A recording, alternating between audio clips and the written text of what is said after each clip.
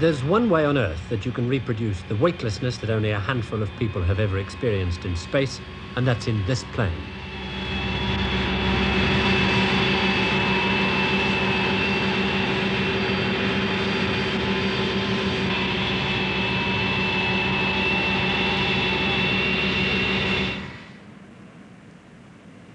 With the engines off, this is where about 30 seconds of zero gravity occurs.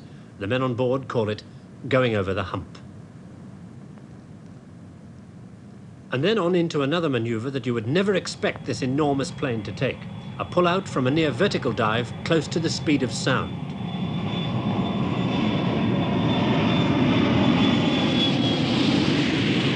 The zero-gravity flights operate from Wright-Patterson Air Force Base in Ohio. It's to this airfield in this unique aeroplane that every astronaut has to come to accumulate vital seconds of experience in zero gravity and to learn how to move all over again. The men who fly this plane say that weightlessness makes you go right back to the beginning in learning what to do to control your body.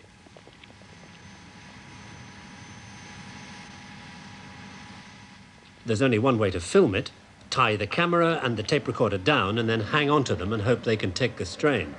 A medical examination to make sure your heart can take the strain lasts 2 full days.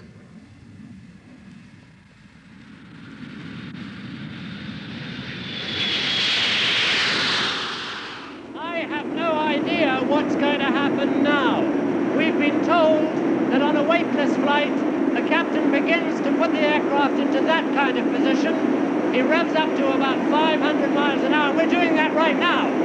As we get to the bottom, we pull out into a curve and we go into what's called 2G. That means twice the amount of gravity. Because of the pull-up, at that point I'm going to feel twice as heavy. And all I can do is describe my feelings as we go through that. At the moment, the speed is building up. We're at this point in the dive, and fairly soon we're going to start to pull up.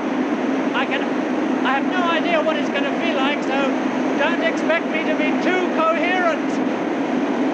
Listen to the engines, and here we go.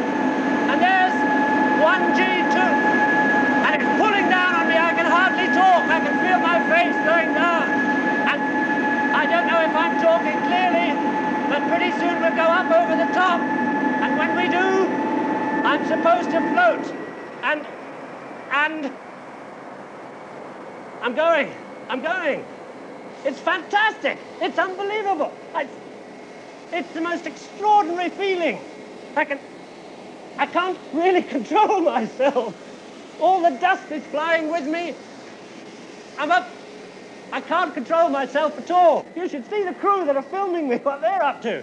This is fantastic. Look at this. I mean, it is indescribable. And now we're back down again as he pulls out.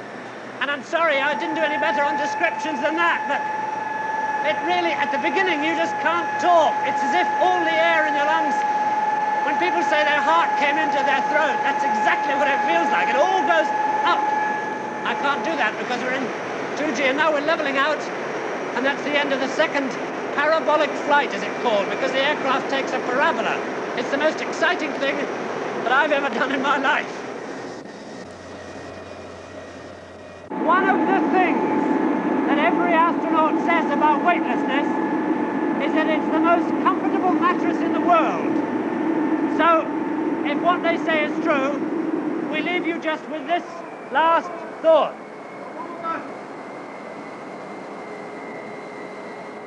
Good night.